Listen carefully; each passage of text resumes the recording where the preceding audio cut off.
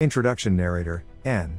Welcome to today's lecture on the various aspects of percutaneous nephrostomy and ureteral stent placement. These interventional radiology techniques play a crucial role in the management of obstructive uropathy and provide effective solutions for patients with urinary tract obstructions. In this comprehensive lecture, we will discuss the indications, techniques, imaging modalities, complications, advancements, and palliative measures associated with these procedures. So, let's dive into the exciting world of percutaneous nephrostomy and ureteral stent placement. Percutaneous nephrostomy is a minimally invasive procedure to relieve obstructive uropathy by inserting a catheter through the skin and into the renal pelvis. It helps relieve symptoms, prevent renal damage, and allows urine drainage to an external bag, reducing the risk of complications. Ureteral stent placement is a procedure used to clear blocking in the ureter. It involves inserting a tube into the ureter to keep it open and allow urine to flow. The procedure can be done in different ways, depending on the situation. The success of percutaneous nephrostomy and ureteral stent placement relies heavily on accurate imaging guidance. Various imaging modalities are used to guide these procedures, including fluoroscopy, ultrasound, and computed tomography, CT. Fluoroscopy provides real-time visualization of the needle and catheter during the intervention, allowing precise placement. Ultrasound imaging aids in identifying the renal anatomy and helps guide needle insertion into the renal pelvis. CT imaging offers detailed anatomical information, helps identify the cause of obstruction, and assists in planning the optimal intervention approach. Like any medical intervention, percutaneous nephrostomy carries potential complications. While it is generally considered a safe procedure, complications can occur. Some of the commonly encountered complications include bleeding at the puncture site, infection, misplacement of the catheter, urinary leakage, and injury to surrounding structures such as vessels or bowel. Proper patient selection, meticulous technique, and post-procedure monitoring are essential in minimizing the risk of complications.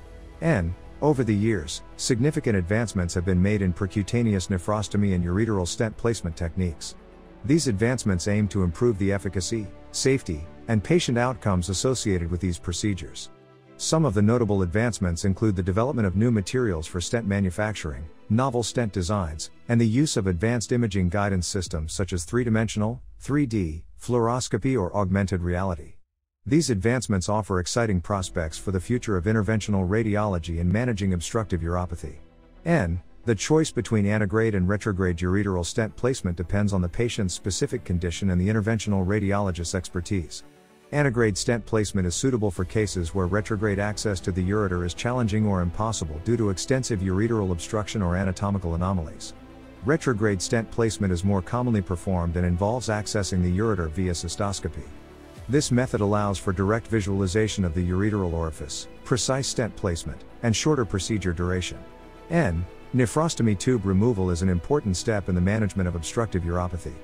The decision to remove the nephrostomy tube depends on several factors, including the resolution of the underlying cause of obstruction, adequate renal drainage, absence of infection, and patient's overall clinical condition. Removal of the nephrostomy tube typically involves a simple procedure, and careful post-removal monitoring is necessary to ensure proper urinary flow and absence of complications. Balloon dilation is a technique used to alleviate ureteral strictures during stent placement. This procedure involves advancing a specialized balloon catheter through the stricture and dilating the narrowed segment to restore adequate ureteral patency. Balloon dilation can be performed in combination with ureteral stent placement, providing a comprehensive solution to both the obstruction and the stricture. Careful evaluation of the stricture characteristics and appropriate balloon selection are crucial in achieving successful dilation outcomes. The management of obstructive uropathy in pediatric patients requires special consideration due to anatomical differences and unique challenges.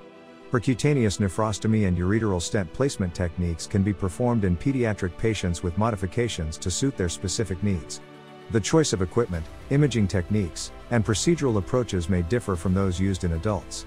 The involvement of pediatric interventional radiologists and close collaboration with the pediatric urology team are essential for the successful outcomes in this patient population. Urinary diversion is often required in patients with severe urological conditions or after surgical interventions. Interventional radiology plays a crucial role in creating and maintaining urinary diversions. Common techniques involve the placement of nephrostomy tubes, ureteral stents, or percutaneously inserted bladder catheters. These interventions are performed to redirect urine flow, bypassing the original urinary tract.